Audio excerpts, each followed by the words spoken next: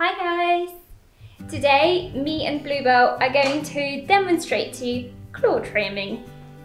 Are you ready, Bluey? Not everyone trims their cat's claws. Some people believe that it is not essential. They consider scratching posts to be enough, and sometimes it is, because the cats lose the outer layer of their claws when they claw onto the scratching posts. But we find that sometimes they just get a little bit too sharp.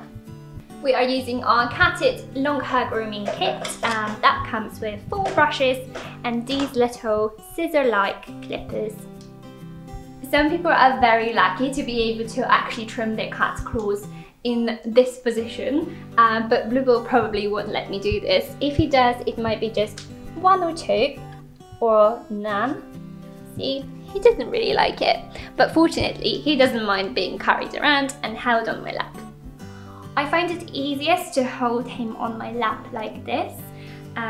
You can also try to put your cat on a towel and put it in a sink. I've tried that before as well. It's best to get them used to it from when they're little kittens, and then they just don't mind it at all.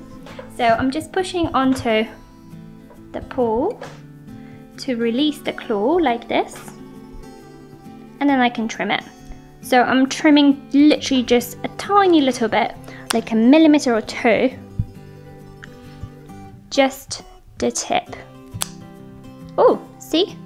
This is the little outer layer of the claw. He gets a little bit impatient because I'm talking. Normally he's very good with that. And the next one, I'm just pressing onto the claw. Don't worry, it doesn't hurt them. And just trimming a little bit. Just make sure not to trim too much because that can actually hurt your cat. They do have nerves towards the root of the nail, and that can be quite painful. So literally just trim the little tiny bit from the top. One more. And the last one.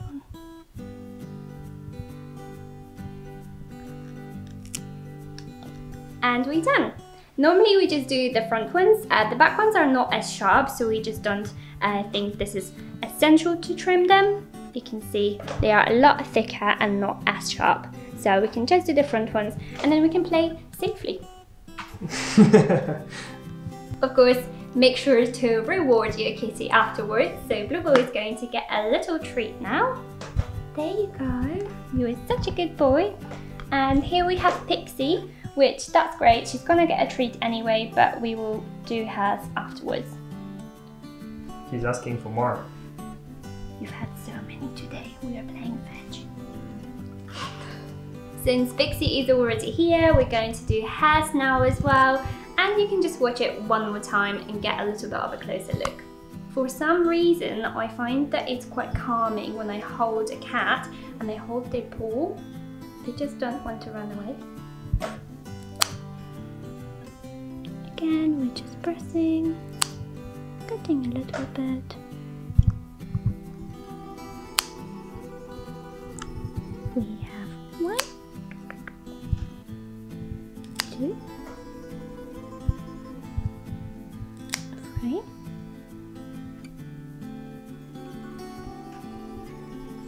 4, 5, and treat time.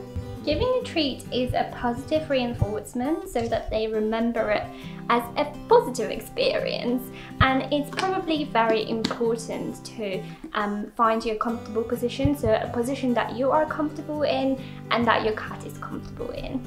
If you are planning on trimming your cat's claws, it's definitely great to introduce that from the young age. What I started with is just holding them and just playing with their paws, or playing with their paws when they're sleepy, so that they get used to that touch and that experience. We hope that you found this short video helpful, and we're going to see you soon in the next one. Bye!